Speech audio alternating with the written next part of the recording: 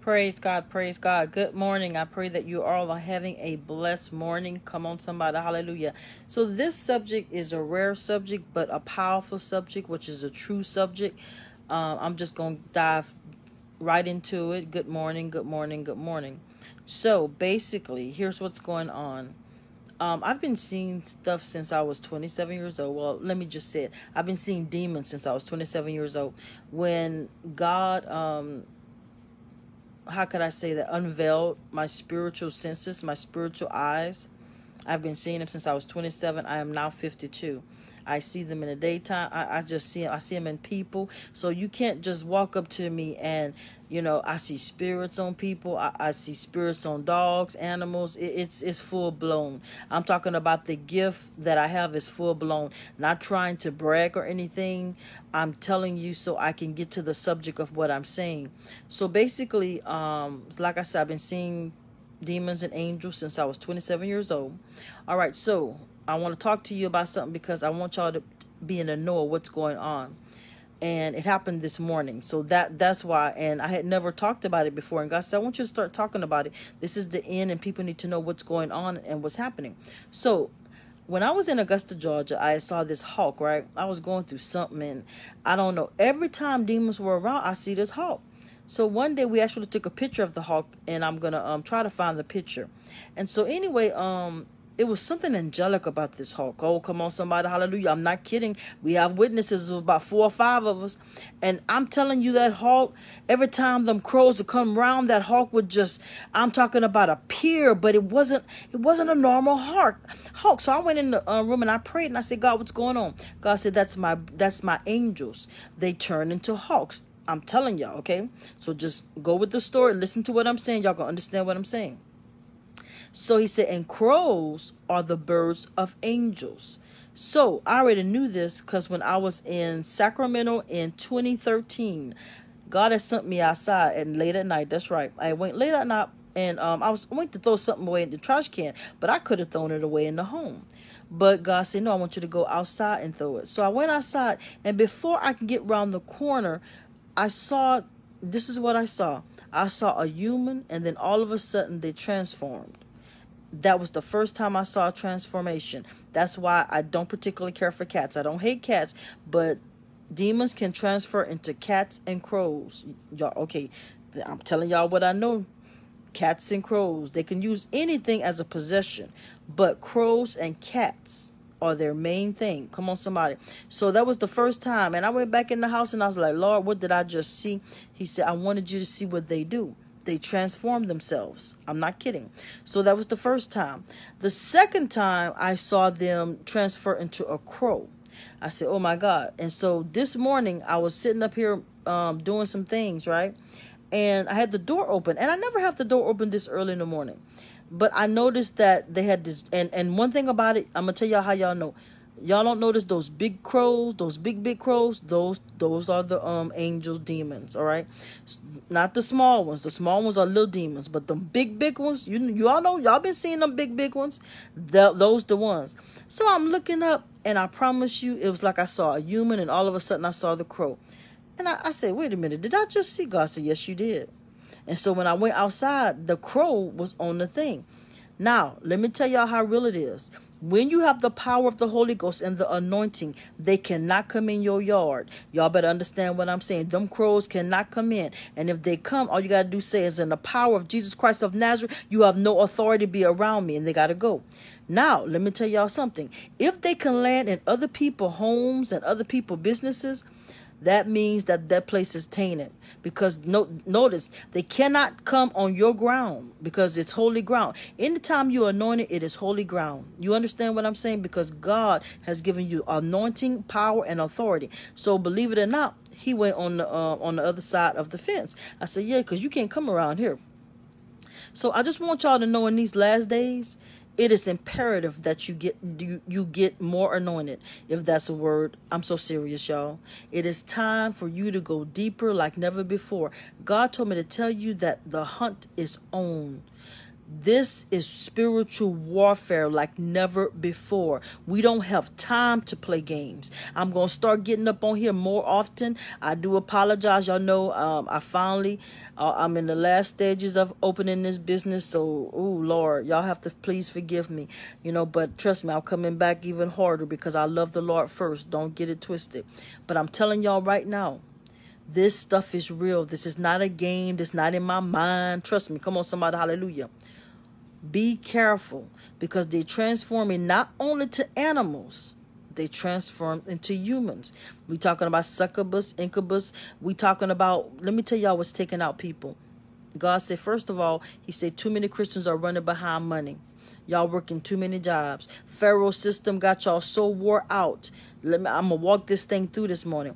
God said, Deanna, that's why some of them smoke, some of them drink, some of them have sex, because they so wore out working all those jobs. They need some kind of relief. God never told you to get a job. God gave you a work to do. That's why in this hour, so many people are getting their businesses, because guess what? God put something inside of you. That's why you have that business idea. That's why you have those talents. That's why you have those gifts. They are not for Pharaoh. That's for the kingdom of God. Come on, somebody. Hallelujah. You working 2-3 jobs. Oh, come on, somebody. Oh, I'm about to go here this morning.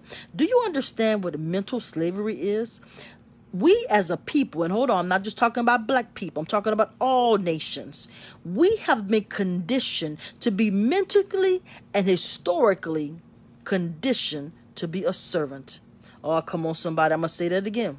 We have been conditioned to be a servant. We have been conditioned mentally and historically, because guess what? That's why they send us to school for 1st to 12th grade. They don't teach you how to be deployed, because that's what God do. God said, go and usurp your authority. They teach you how to be employed. Oh, I'm going to walk this thing out. Y'all don't even understand what Pharaoh's system is. Huh? It's slavery. It's slavery, because guess what? It's going to get you this way. It's going to get you that way. That's why the family is messed up. That's why the mothers, fathers got to work 2 or 3 jobs. Now you can't take care of the children. Now they raising our children with technology. Y'all better understand what I'm saying this morning. Come on, somebody. Hallelujah. In this hour, you have to be so anointed. How do I stay anointed, apostle? How do I become anointed, even more anointed? You got to get closer to God. You got to go so deep in this hour. I'm not playing.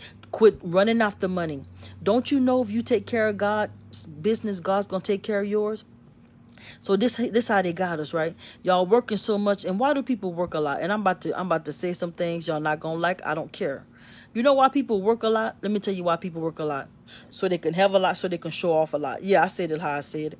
You want these big cars, these big houses, and you're tired. You know you're tired. You're sick and tired. Your body cannot take that. You can say what you want. I'm 52. I know what I'm talking about. I used to work them 3 jobs. Your body cannot handle that stress. And the next thing you know, I need a cigarette. I need a joint. I'm going here. I need some weed. I need some pills. I need something to calm me down, because you're overworked, underpaid, and guess what? You're stressed, which I rebuke in the name of Jesus Christ of Nazareth.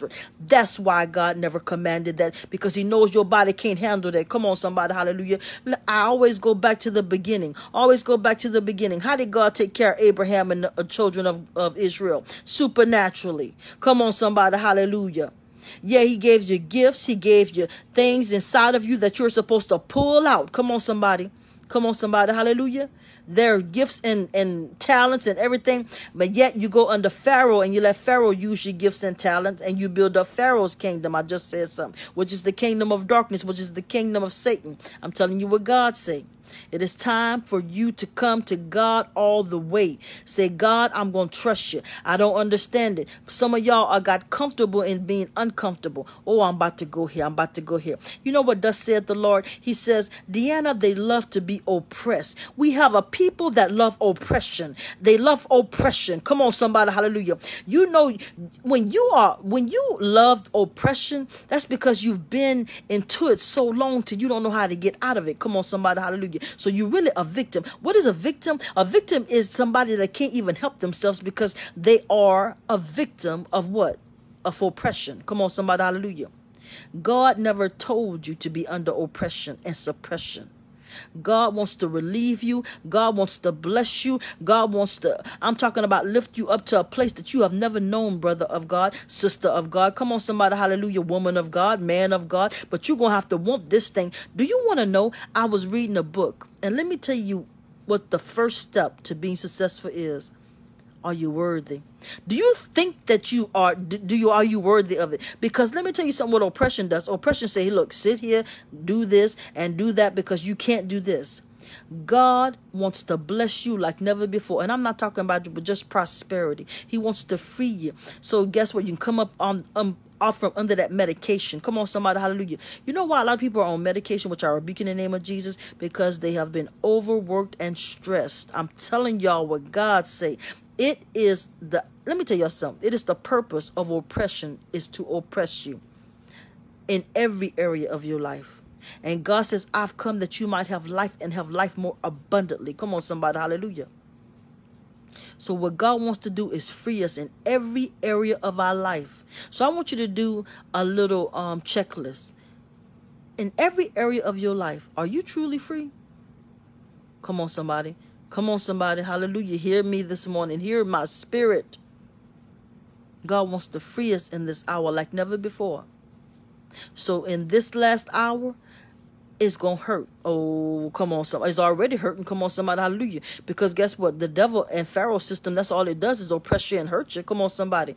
God says it's going to hurt for a moment. But guess what? He says, but you're gonna be catapulted into a place that you have never been before. But he said, first of all, I need you to renew your mind. Because if you still thinking like old times and old thinking, you're not going to understand this new thing. Come on, somebody. Hallelujah. God said, I want to do a new thing in your life. Come on, somebody. Hallelujah. And fasting helps. I'm looking at you, Tracy. You say you want to come off those meds. Fasting helps. Don't you know fasting heals your body? Oh, don't y'all understand the enemy don't like us to fast? Fasting heals your body. My dad, and I don't mind saying, my dad was on 12 medications when I started taking care of him. I've been praying over him. Dad is on 1 bottle of medication. That's right. That's right. Don't tell me. When people, let me tell you something. The power of God is still real. The power of God is still real. I'm going to say that one more time. The power of God is still real. I don't care what nobody say. God is good. He'll heal you. He'll deliver you. Oh, he'll sanctify you. He'll rectify you. Come on, somebody. Hallelujah. I'm telling you the truth in the name of Jesus Christ of Nazareth. So I pray that you understand in this last hour, we got to be stronger. In this last hour, we're going to last longer. In this last hour, you're going to have to go deeper. And yes, I got to keep saying this. We've gotten to the part where we don't want to go through nothing.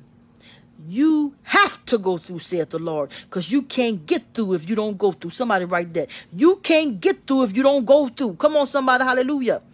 Everybody in the Bible had to go through something. So you have to be strong. You have to have tenacity. You got to ask God, God, make me strong. You can't be weak in this hour because this is the hour of devouring.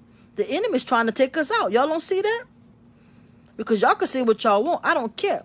Something wrong with this COVID stuff. That's a lie. I'm telling you, that's a plan of this. That was the first hit of this new world order. I keep saying it because God said, y'all know what's coming. I'm okay. I'm going to go ahead. I see devices on us. It's like a handband. I see cells with toilets in them. I'm going to say it again. Cells with toilets. I see FEMA camps. I see martial law. I see a Pharaoh system. I see death. Y'all understand in the name of Jesus Christ what's coming? And God is saying in this hour, prepare, prepare, prepare. Be strong in the Lord. Have I not commanded you? Joshua 1:8.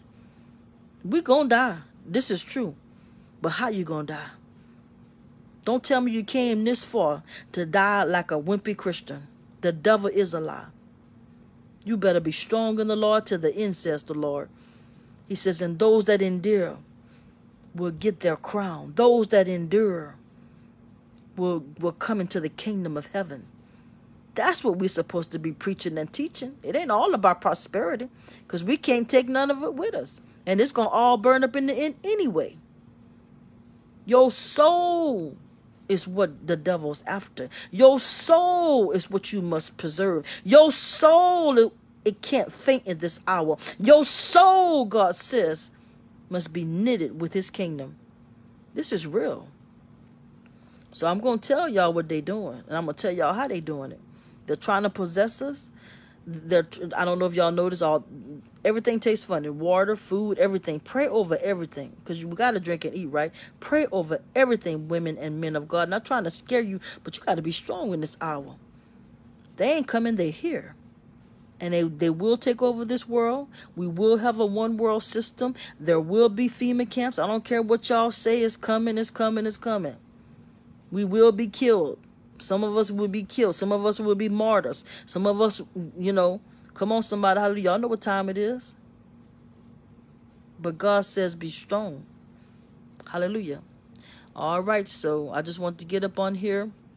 I pray that you continue to be strong. I don't care what comes.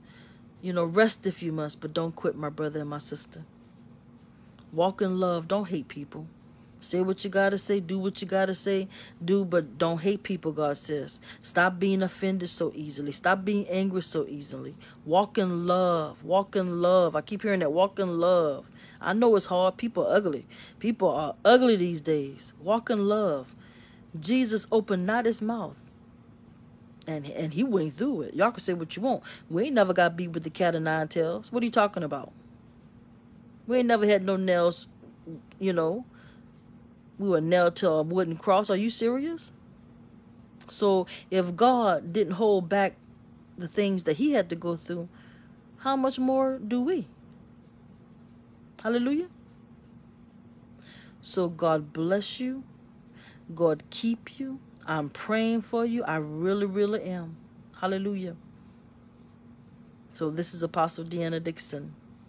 Roll out soldiers, for that is truly who we are. Praise God. And one thing, I pray in the name of Jesus Christ of Nazareth that God open up your spiritual eyes. Now hold on. Your spiritual eyes, you won't only just see angels, but I pray that God shows you how these demons works. I pray that you have wisdom and discernment in this hour like never before. The enemy's trying to trip us up. The enemy's trying to trip us up, y'all. He's sending people. They pretend to be Christians. They're not Christians. I'm telling y'all what's going on. You need God in this hour. You need to know his voice. You need to know his people. You need to know what's going on. And I'm telling you right now, it's time to call the enemy out. Don't play with nobody. Don't play with him. I don't care if it was me. Don't play with him.